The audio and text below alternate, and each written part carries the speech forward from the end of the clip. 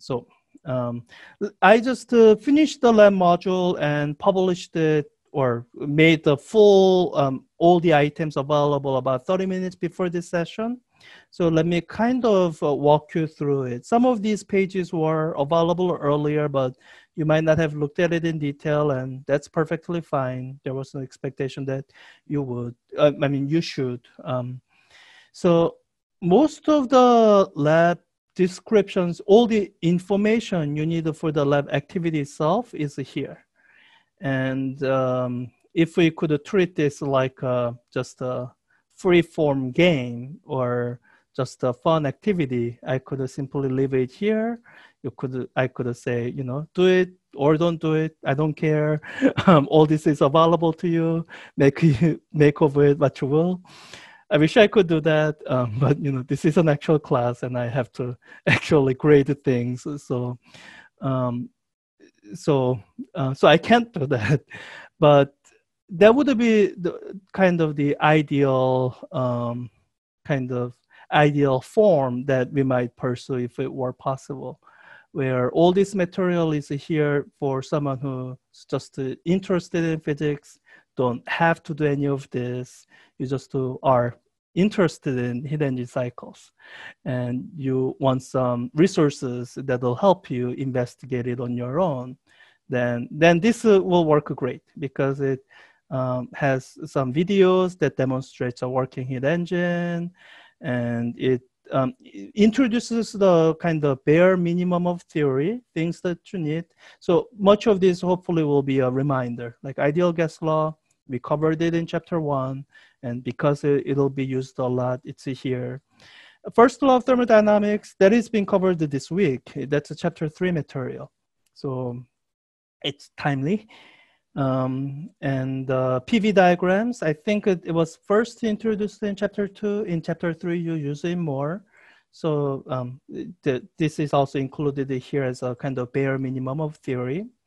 And same here with the named thermodynamic processes. So I'm trying to make this lab activity page kind of self-contained, while it's not expected. Well, so you should be following along in the lecture. This week, you should be studying through chapter 3. And next week, when you are kind of wrapping up this lab activity for the first round, you should be kind of working through that in between chapter 3 and 4, which is the week 3 module. Also, all of these are kind of repeats of those lecture content. So I guess none of this is new. That's a style of writing lab manual. So none of that is new. What is new here is how we are going to do the actual lab activity, because you don't have the equipment and the kind of equipment you need for the types of lab in Physics 4B. It's not something where I can ask you to assemble it from materials you can find at home. Like, some of that is doable if it's like Physics 4A, but with the Physics 4B, there's some precision needed. There is some, I mean, like even the instructional equipment we have, my constant complaint is that they're not as high quality as the equipment that we use in the research setting. So, so these equipment are already not high quality enough. So I really don't think you would achieve the lab learning objectives if you are just doing it with materials you can find around your home. It's just not doable that way. So what I'm trying to do this semester is I recorded all the videos using the apparatus that you would have used if you were in the lab here. So you know, there's descriptions here. You should kind of read around the descriptions, and all the videos all together, I think they are all about 5-6 minutes. So 1, 2, 3, 4, 5, 6, 7, 8, 9. So all of them added probably adds up to about an hour. And I think it's a good idea for you to just watch through it once, just to see what is in the video. And for some of them, you will have to watch more than once, because as you are looking through the video, you will see things that show you the information you will need for actual numerical measurement and analysis. So, so this video thing is the new thing that we are doing, and I don't know how well it would work because it hasn't been tried before. I hope it works well, and whatever isn't working, let me know. And because this semester I don't have the option of saying, you know, forget about the lab because the entire semester is online. So we do have to do the lab. So I will make whatever changes I need to make this work. So yeah, I won't go through all the sections in detail. Let's see, just to highlight some things. So I do provide the example calculation. I had to do it for really two reasons. One is I had to kind of prove to myself that the videos I recorded did provide enough information for actual measurement and calculation. And you see in these three examples with how I'm taking actual measurements from the videos. So, you know, this is not really a measurement per se. It's just the reading of the numbers that's written on the apparatus. But screenshots like this is what demonstrates the kind of measurement that you are making. And it is a real measurement. The only thing that is not real is that you are not the one who physically touched these pistons and physically placed this aluminum can in the tap water. But you know, if you're kind of a student who likes to come to the lab and, you know, fully participate, but you don't like touching the equipment, you're just watching your classmates and you're just looking, then this video provides almost the equivalent experience. And what you can see here is that for this particular situation, at this particular moment in the video, so you have to watch the video to see what led to this point. The key numerical measurement here is the position of the piston. You always read this piston at the bottom because when the bottom is at the lowest, that's where you read it 0. So I read it at 96 millimeters, and that's reading the height of the piston. And I use that number in the calculation here. The height of the piston is at 96 millimeters, and that's used to calculate the volume. And once I have the volume and I have some way to make a minor adjustments to the pressure, then I can do the calculation that I set out to do, calculate the number of molecules in the heat engine apparatus. And so I did these example calculations for one reason, to, you know, prove to myself that this new thing we are trying has some chance of working, at least for people who know the physics content, me. And the second reason is some of these calculations are fairly involved, and I don't just want to throw you to the wolves and, you know, leave you to survive on your own. You know, in an in-person lab, this is the kind of thing where I could have paused. Either I could have done a mini lecture in the lab, or I could have done this demonstration for each group individually. And since there isn't that level of interactivity with online lab, I'm providing some of these example calculations so that you can see in the exact context of the lab how these detailed calculations are done. I hope I write out enough description here that the equations I write down, the numbers I write down make some sense. You know, if any part of it doesn't make sense, write me a message. Either I will clarify it, or, you know, write it a little bit clearer, or try to answer your question. But so that's the second reason these example calculations are provided, that there are some very detailed quantitative tasks that you need to be able to perform for the lab. And I want to make sure that everyone has the resource available to kind of bring yourself up to speed. Yeah. Now, when it comes to the directions for the lab, where, you know, I will note that it's actually very much smaller part of the instructions. I want to so this question came up just before the lab session started. And um, I want to highlight the difference between what you might be more familiar with in a face-to-face lab. It's sometimes referred to as like a recipe style lab, where you have basically step-by-step instructions and you're just working through it. And that's what our normal lab used to be. And I actually had a plan to reform that eventually, just not this year, but whatever. So let me just put them side by side so that you can compare them. This is the lab that this particular activity is based on. And this is the lab manual that we used for like 4 or 5 years, just when I was faculty here, and probably many years before then. And actually, we borrowed this lab from UC Berkeley, so it's a good lab. No, nothing against it. But this is a kind of it has many elements of it that are that recipe style lab. It's a kind of it's a linear.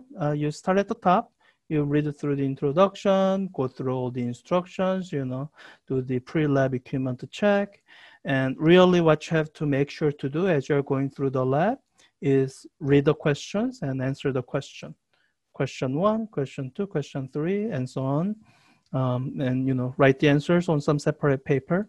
And once you reach the additional questions at the end, questions 10 and 11, you answer them. And for most groups, it takes about 2 to 3 hours for them to do all this. And once you answer those, you turn that in, you're done.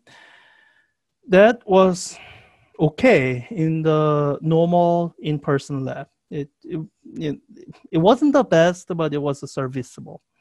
And part of that was, well, we have 12 of those labs. So what we are trying to get out of a single lab is not the same thing as what we are trying to get out of a single lab here. So that's 1.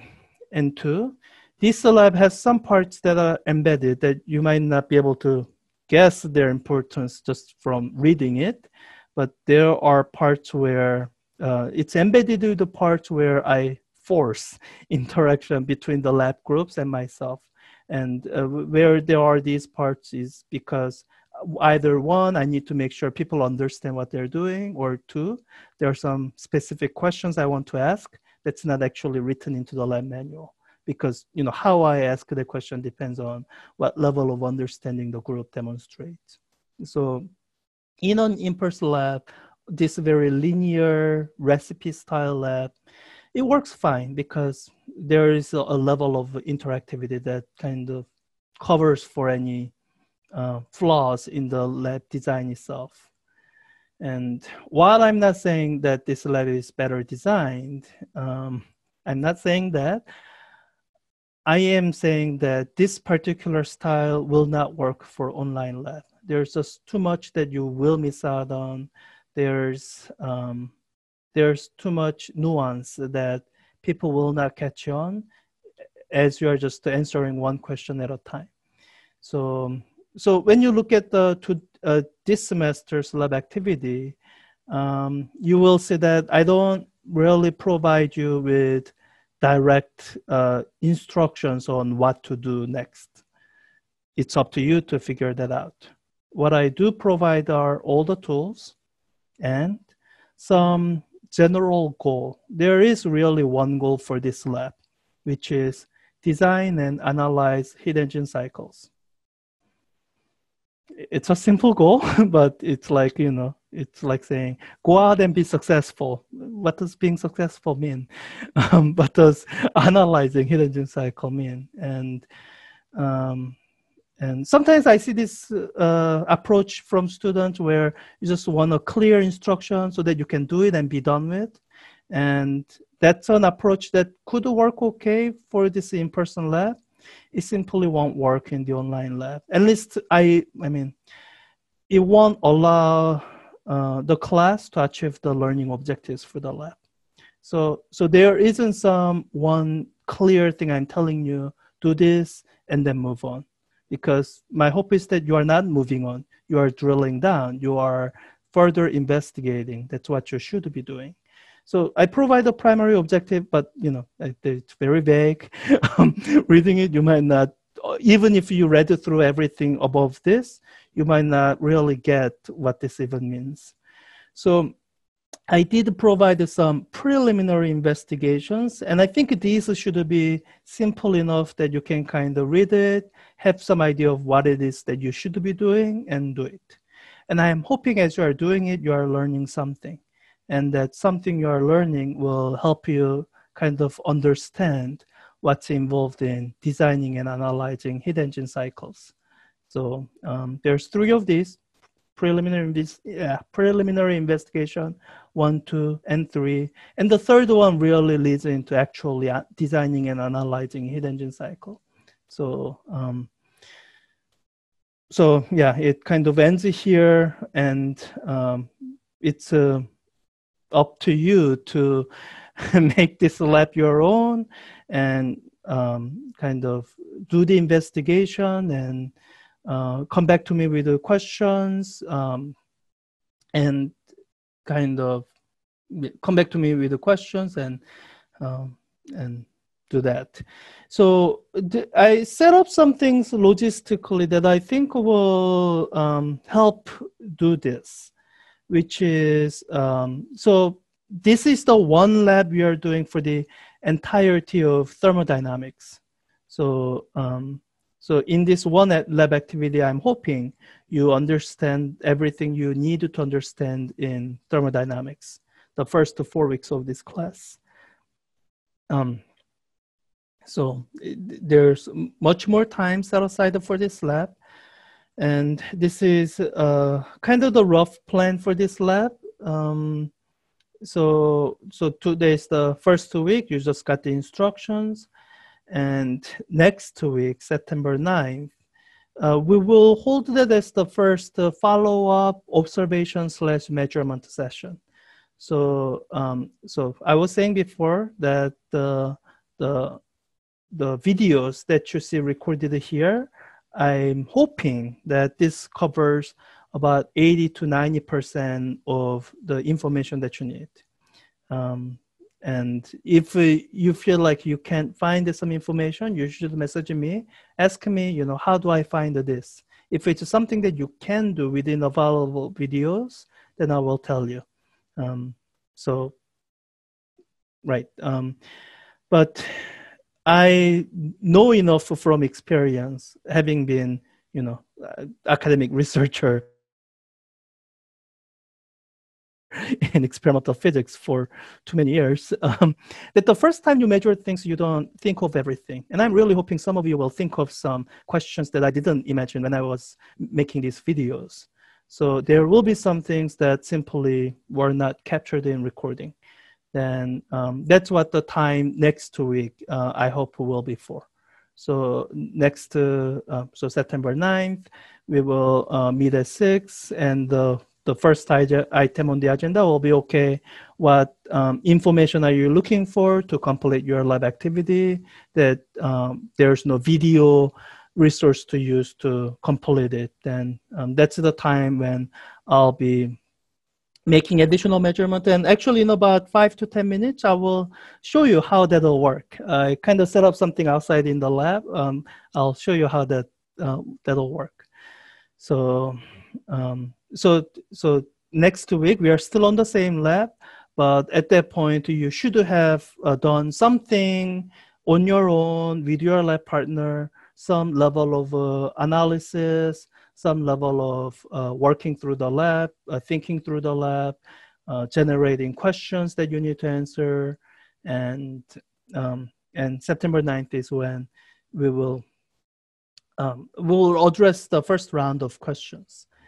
And September 16th is when I have the first draft of the lab report due.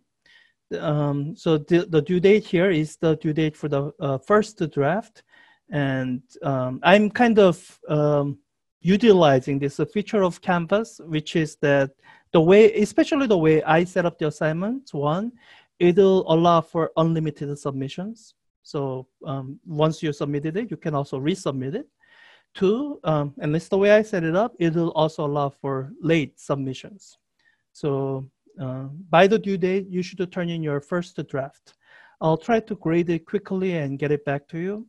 And unless you did it perfectly, then you should plan on revising it and resubmitting it. And Canvas will mark it as late, but it's not really late. So yeah, September 16th is when you will be turning in your first lab report draft, and that's when kind of most people should be mostly done. There might be some things you need to go back to and fix, maybe. And I'm hoping by September 23rd, we can start on electrostatics lab.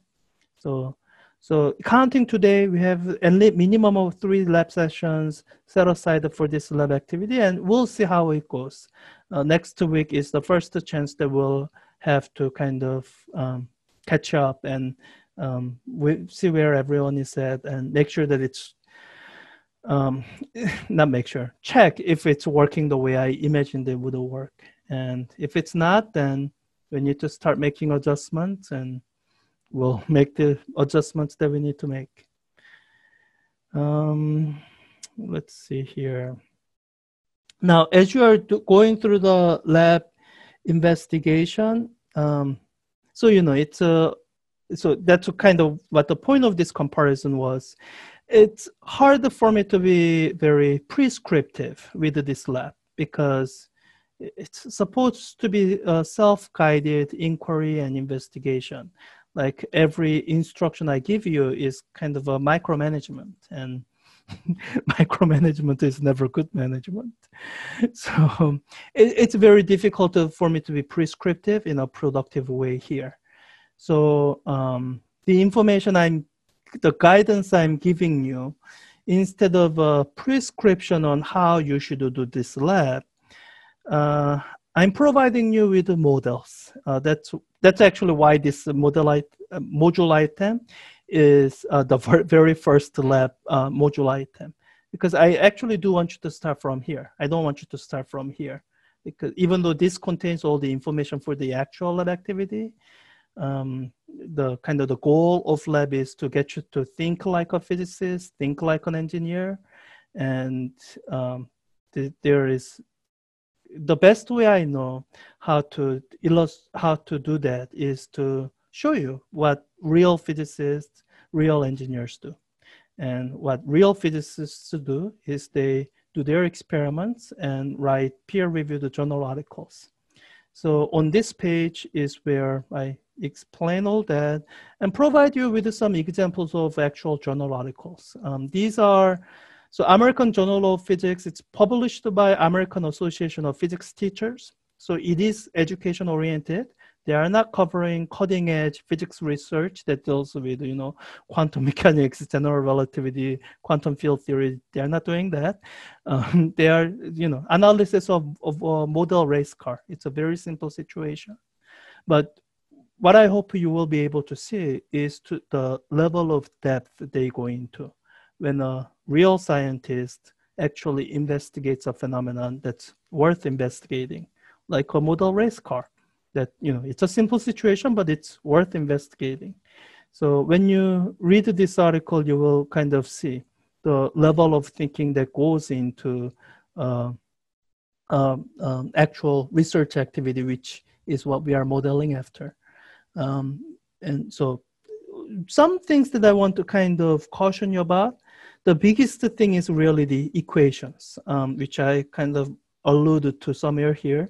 I usually skip equations. So as you're reading this, if you're skipping equations, that's fine. That's how I read it, and it's the first to read. I pay closer attention to the equations once I realize, I need to understand what they are.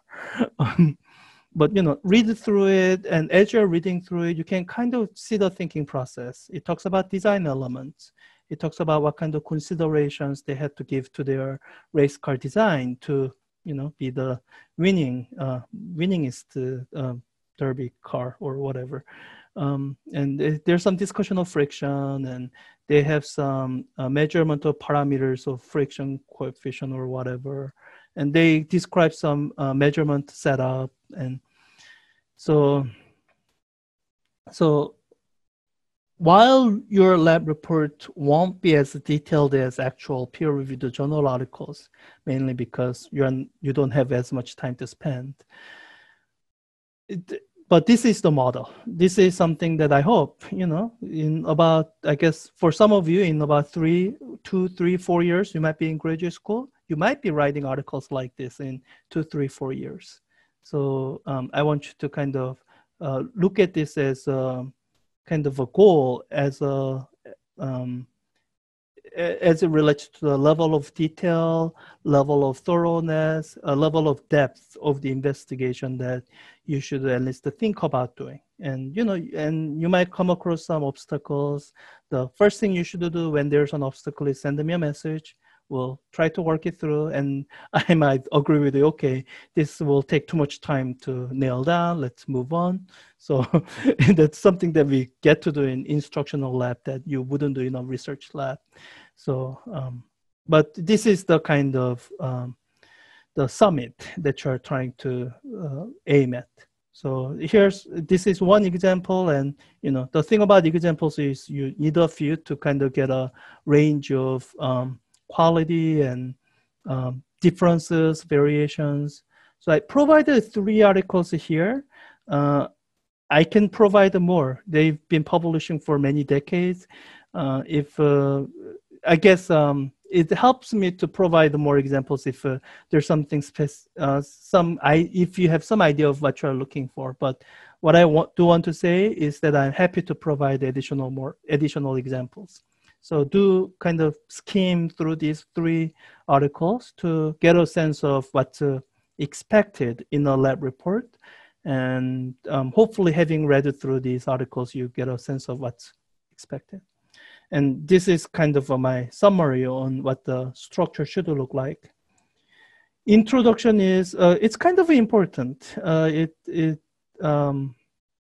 So it's important both for the actual journal articles, and it's important for us.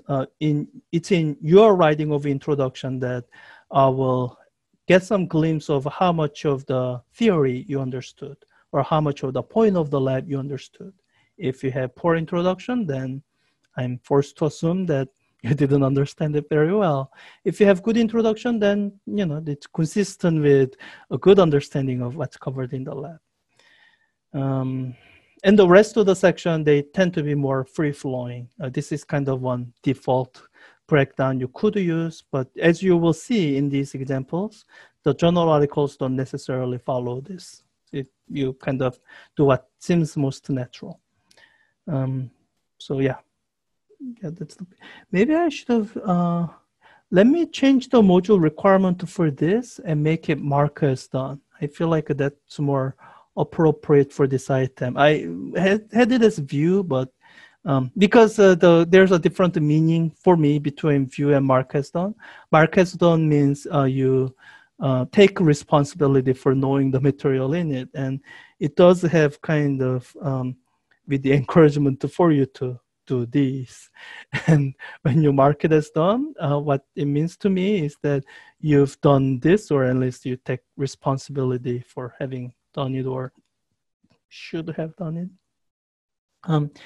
Before I show you some of the lab logistics setup, especially for the follow-up lab observation measurement, let me just end this portion with the showing of the lab report rubric. I think that'll give you some clearest or most direct communication in terms of what's expected for the lab report, because I'm very circumspect in saying what I expect in this lab activity. Once again, because I'm trying to avoid being prescriptive. So in the rubric for the lab report is where you will see my expectation. So it's broken down into three criteria. You should read through it to make sure you understand. So I'm going to be grading introduction separately. I'm almost going to be grading introduction as like its own essay. And it'll be graded out of the 5-point holistic grading rubric. The description of that rubric is on the syllabus. 5 means excellent understanding. It goes all the way down to 1, no understanding for people who at least submitted something. So some range here. So I'm kind of scoring your essay. That's what that amounts to. So do take care in writing your introduction. And one hint for writing introduction, it's usually the section that you write the last, because it's usually after you've done all the measurements, done all the thinking, asked all the questions, that you fully understand what the experiment is about. So even though me as a reader will read the introduction first, you as writer should be writing it last. That's just how it works out best. The other 2 rubric items refer to the rest of the lab, kind of what investigation you have done, what descriptions you give, and so on. And that's where, once again, it's a very difficult for me to be prescriptive in a way that's not counterproductive, meaning it's actually productive. So it's in 2 categories. One is basically about thoroughness. And this is where it gets at the heart of what I'm being very circumspect about, as in I'm giving you all this information, I'm giving you some general primary objective, and I am giving you a great deal of freedom here. And the thing about freedom is that you can use it in a very good way, and you can use it also in a very bad way. You can choose to interpret, design, and analyze heat engine cycles in a way it minimizes the amount of work for you. I mean, it wouldn't be real freedom if you couldn't do that. So you can do it. That's your freedom. And what I'm communicating to you is that I do grade you on thoroughness. So if you decided to do what minimizes the amount of work for you, if that's your primary consideration, then I'm fully justified in giving you 1 out of 3, at least in this category. Although, thoroughness and quality are kind of connected. So it's not, so you can't have something that's not thorough and somehow shows excellent understanding. So, but I'm hoping by setting this out that I'm communicating clearly that I want you to be thorough. And the part of the aspect of being thorough is including both the aspects explicitly spelled out in the lab activity description. And there are some things that I'm hoping you will figure out on your own. So there are aspects that are not explicitly spelled out on purpose. I could have written it in, and I chose not to, because me writing it in will kind of ruin the experience of the lab investigation. And I'm not expecting you to figure out all of them. You don't have the decades of experience with the physics that I do, but I want you to figure out some of them. And as you dig deeper into the lab activity, you will find some of them. And that's what being thorough means. And yeah, that's what being thorough means. And kind of the overall quality of the lab, it's again graded on the 5-point holistic grading scale. And, if you put in any kind of effort and do decent work on the lab report, like minimum you should get is 3 out of 5. Like if I'm giving you 2 out of 5 or 1 out of 5 down here, then I am very upset with you, and I'll probably follow up with you on one-on-one to see where you are going, or not one-on-one, 2-on-1, because you should be working with your lab partner. So I'll follow up with your group and try to figure out where it's going wrong and try to fix it. So kind of the minimum score you should expect to get is 3 out of 5 if you're putting in good faith effort. And I hope to be able to give 4 out of 5 and 5 out of 5 to as many groups, as many people as possible. Yeah. And the one weird thing I probably should say out loud is how this should be submitted. I've done group assignments in the past, about a year ago, physics 4A, not in the spring, but in the fall semester. And some people were not doing the group assignments in good faith, as in one person was doing all the work, submitting things for the group, and later on I found out there was no group discussion at all. So the way this is set up, it's not set up as a group assignment. It's set up as, I unchecked the group assignment. It's not group assignment. It's not set up that way in Canvas, but what I'm expecting is that you are working together with your lab partner, and when you turn in your lab reports, they should be essentially identical lab reports. Now, under normal circumstances, that would be like cheating. And so that's why I'm highlighting it here for the lab reports. That is not cheating. That is exactly what I recommend that you do. And they should be essentially identical lab reports because you worked together and it's a joint work product. And you still have freedom to be different. And as I'm grading the lab report, if I see significant differences, I'll probably reach out to your group to see, because to me, what that means is two of you didn't agree with each other on some conclusions or whatever. So, it's worth hearing it out and see if I can help. But so you should be working with your lab partner, and even though this is set up as an individual lab report assignment, so each lab partner should be turning in their own lab report, and I expect them to be essentially identical lab reports that you worked together.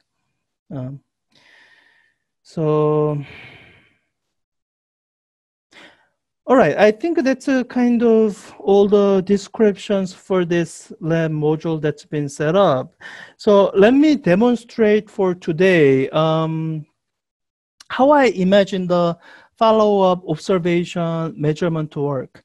So for me to do that, so this computer, this whole setup here, it's very difficult to move.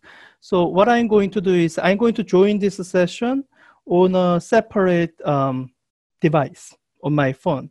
So you will see a second Andrew Park soon, and I will walk out into the lab room out there and kind of show you what the setup will be like when we do the follow-up measurement. So let me set it up here. Let's say I need to be able to join this meeting here. Let me do that on the phone, and I'm gonna, as I'm doing that, like for half a second, I'm going to be muting myself. Otherwise, there's a terrible feedback that'll occur. All right, so as I'm joining, I'm gonna disconnect my audio on the computer.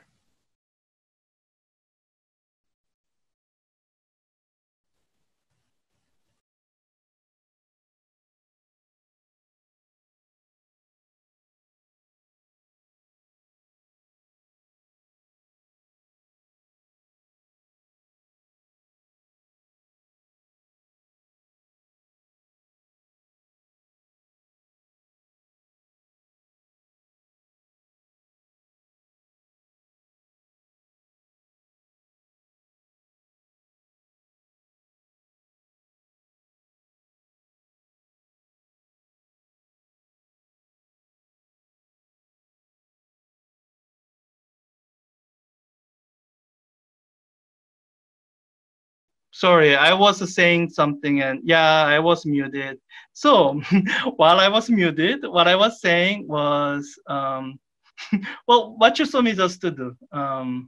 So that I'm going to unshare my screen and spotlight this cell phone video so that this video is what you mainly see.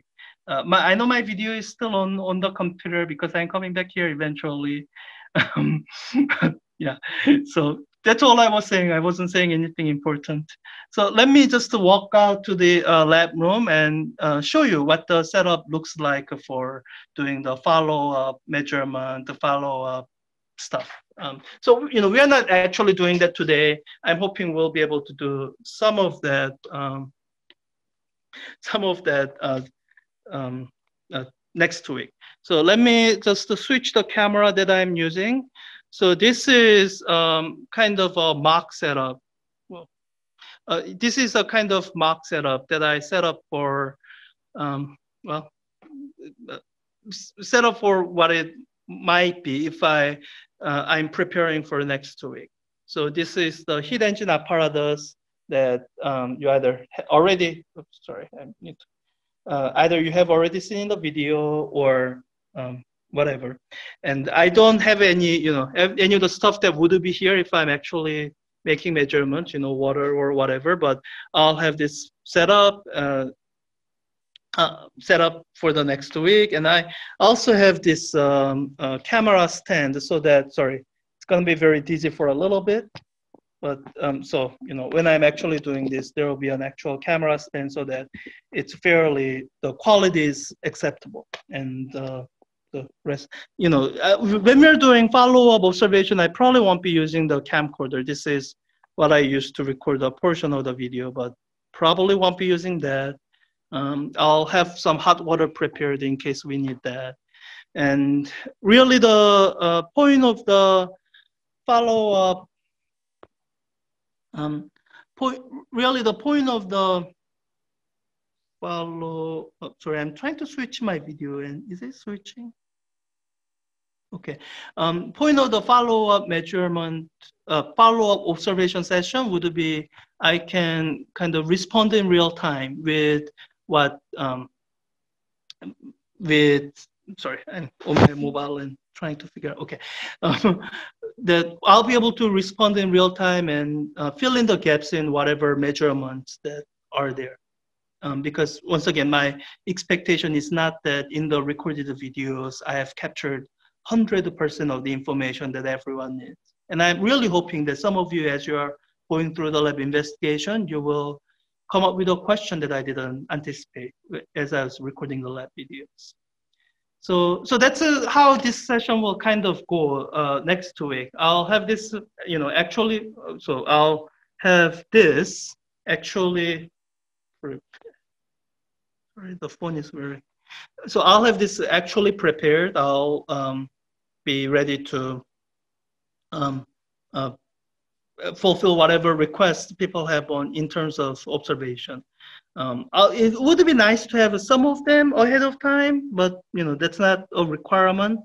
It's a real-time session, so whatever requests the people have in real time, my goal is to meet those requests. So let me just switch to my computer here and kind of wrap up this lab portion. So let's see, let me stop highlighting, stop spotlighting my cell phone video, and let me, so I'll remember to do this time. I'm going to leave the Zoom session from my cell phone and then remember to join audio from my computer before I start saying stuff.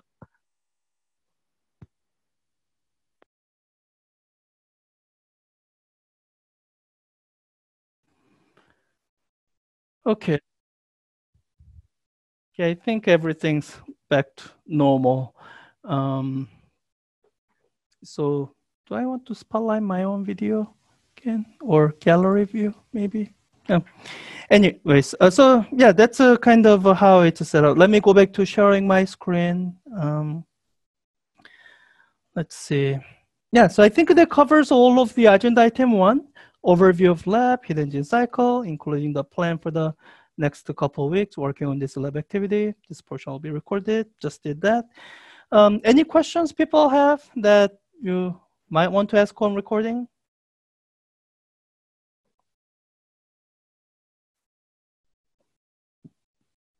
If not, let me stop the recording here. And because this portion, there's how many pages do you want the report to be? The answer is there's no answer for that because it's a part of the prescription. But you can kind of look at the examples here. When you look at these models that I provide, you will see that they are not overly long. And it's kind of this type of technical writing is a genre of writing. And one of the goal in this type of writing is to be economical.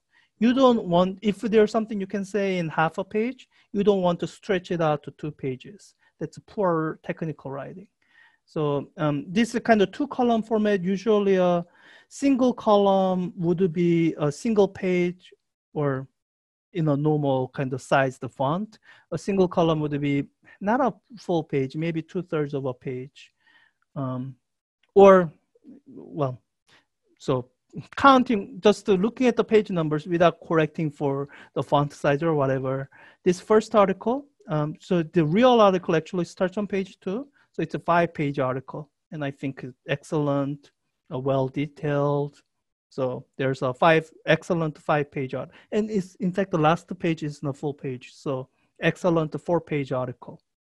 And if you look at this example here, it's so not counting the first page. So it's let me see what the last page looks like.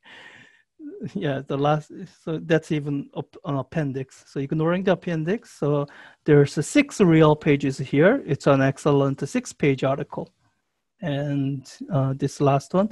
But by the way, if I'm actually studying these articles and being thorough in understanding it, a single paper here could take me all day to making sure I understand the mathematical equations and I kind of agree with authors' analysis of their own data or whatever. But what I'm trying to emphasize here is that it's not the length you should be looking for. It's the depth in the content. Because you can frankly write 50 pages saying basically nothing at all. Or you can write 1 or 2 pages of a very insightful lab report. So the length of page is almost irrelevant. So this one is longer, partly because they are actually describing a lab that they are proposing is doable as an instructional lab. So they are both kind of providing a lab manual and doing their own kind of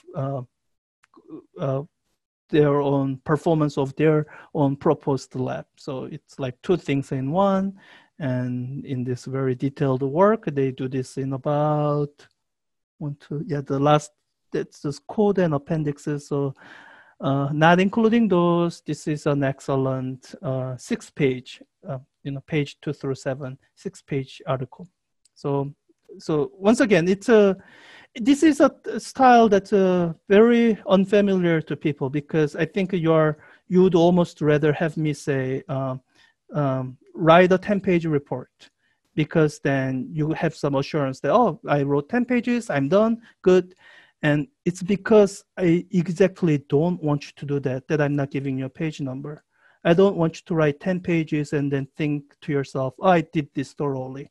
You might not have. So to get at what I mean by a thorough investigation, really the thing to do is look at this rubric here. And you can do a thorough lab report in 2 pages. That is actually possible. Single spaced, not double spaced, and you have to be careful. But because I don't want you to fool yourself into thinking many number of pages are either high quality or somehow complete, that's why I don't want to give a page number, because you could yeah. So any other questions on the lab? I want to have, reserve enough time for actually forming lab partners. So if there are no more questions on the lab, and we have 3 weeks as a minimum of 2 additional lab sessions set aside for this lab. So if some questions come up as you are working on the lab, next week is an excellent time to bring it up. And then the lab report will be due the week after.